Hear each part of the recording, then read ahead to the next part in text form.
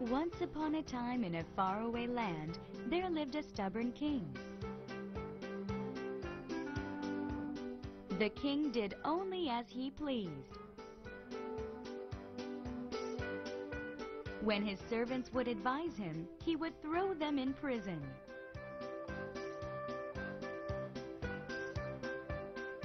People feared their king rather than love him.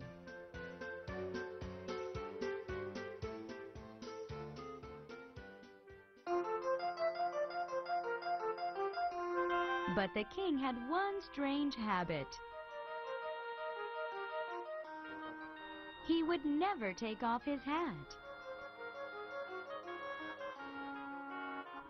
He wouldn't take it off when he ate, brushed his teeth, and even when he bathed or went to sleep.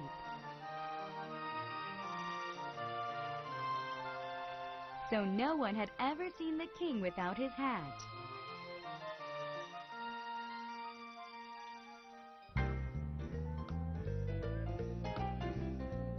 People wondered why the king was always wearing his hat. Is it because he is bald? Who knows? He may have a big horn. People imagined all sorts of things.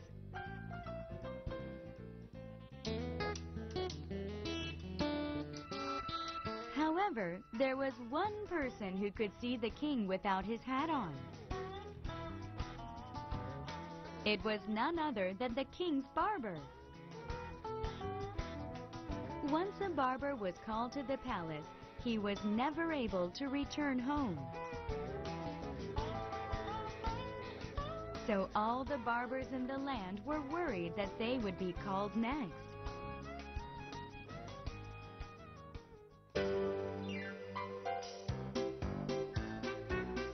One day, a barber was called to the palace. The barber was scared and worried. However, he had no choice but to go. Because it was the stubborn king's order.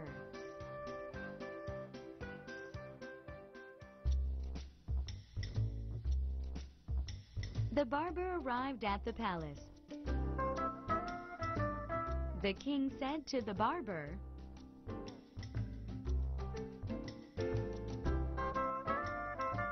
"Now listen carefully. In order for you to cut my hair, you will have to take my hat off. If you laugh at what you see, you will be thrown into prison. Do you understand?"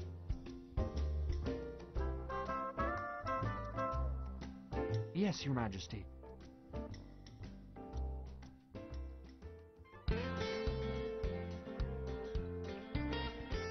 The barber trembled as he carefully took off the king's hat. But what was this he saw? The king had long and pointy ears, just like a donkey. The barber then understood why the king never took off his hat.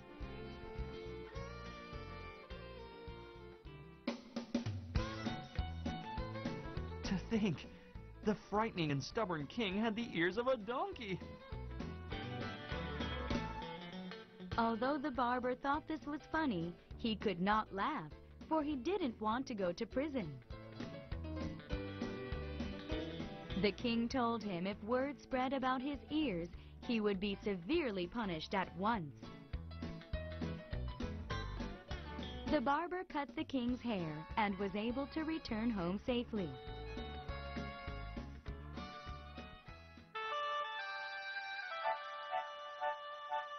People were curious about what the king's head looked like, so they asked the barber. The barber wanted to say, The king has the ears of a donkey. but he did not say a word.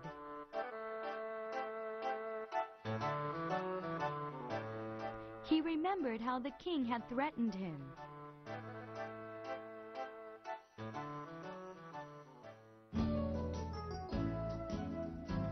However, the barber wanted to tell someone his secret so much he could not bear it. All of a sudden, he found his stomach bloating.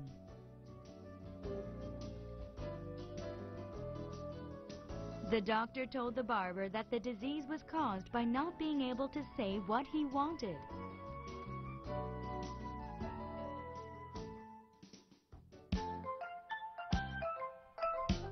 The barber's stomach just got bigger and bigger. It seemed as if it would burst if it got any bigger. The barber thought of a good way to cure his sickness. That was to go deep into the woods and dig a ditch, into which he could say whatever he wanted.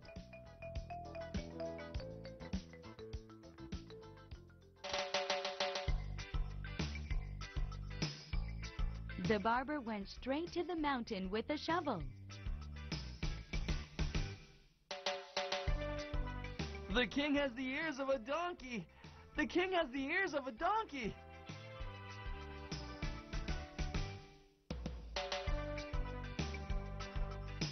As the barber shouted this into the ditch, his stomach started to shrink.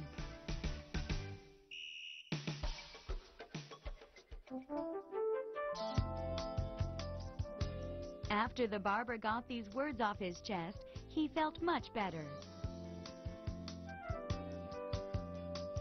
From that day on, whenever he needed to say these words, he made his way up the mountain.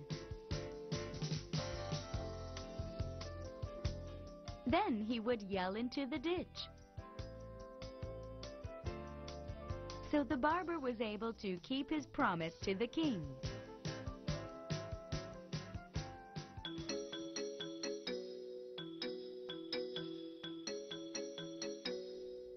One year passed, and it was spring once again. Sprouts started to appear in the ditch the barber had dug. And they quickly grew into a tree. A shepherd that had happened to be passing by cut branches off the tree and made a fife with it.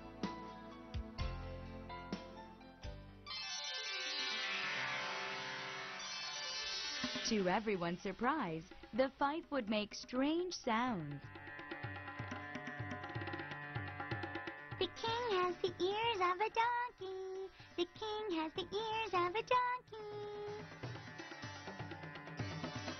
People marveled at this and continued to play the fife.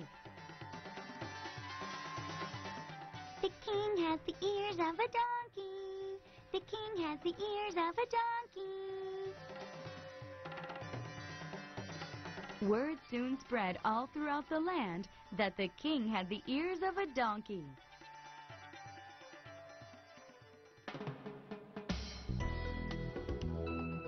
The palace also learned of this too. The embarrassed king had the shepherd come to him.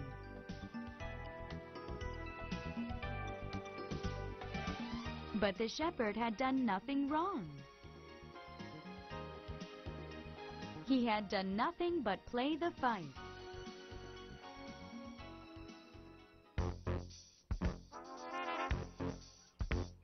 The king thought carefully.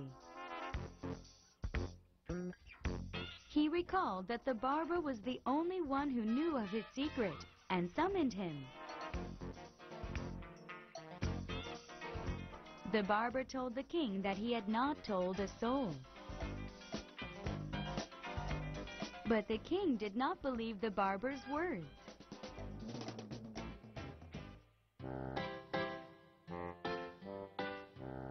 Now, everybody knows that my ears look like those of a donkey.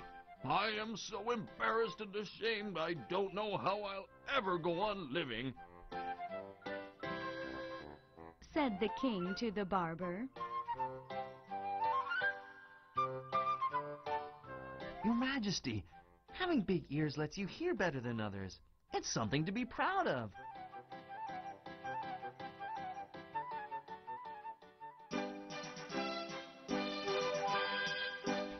heard this, the king felt much more confident about his ears, and he thought, Why, of course. God has given me these big ears so I can listen to the people of my land better. The king said proudly in front of his people,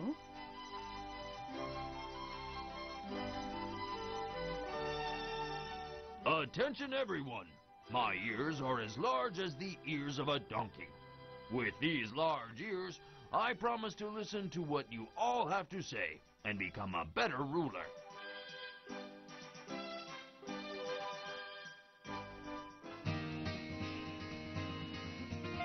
Hooray for the king! Hooray! Our king is the best! the people of the kingdom clapped and cheered happily at what the king had just said.